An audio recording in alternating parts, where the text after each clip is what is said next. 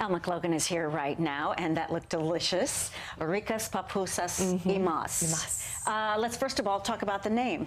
Their name, so Ricas Pupusas literally means delicious pupusas, and they said that their customers actually coined this name for them when they first started making it. Everyone kept saying, "Oh, I need to come by for your Ricas Pupusas," and it just stuck, and they kept it. And yeah, so now they're having delicious pupusas and more. That's great to have a title that says your food is good already. Exactly, right? exactly, and they're not lying. It's for real. The family, I love the family dynamic. Looking at the sisters there, and one of the key things, and I know this, we're talking about the food and the culture, but when she said we all listen better, or we all get along better, and isn't that a wonderful thing to come out of this? And you know, they were agreeing, you know, we've always been unified, but this has just really changed things for us. So much of what's happening here is the passing down of this tradition of the pupusa from generation to generation. The grandmother Maria and also the mom Irma were both born in El Salvador, and they get to pass down this culture from their native country to the little ones, and it's cool to see this in action. So, and this is where in Queens? This is in Sunnyside, Queens. How do you find these places, Elle, when you're out there digging on the dig? I just go out and I dig.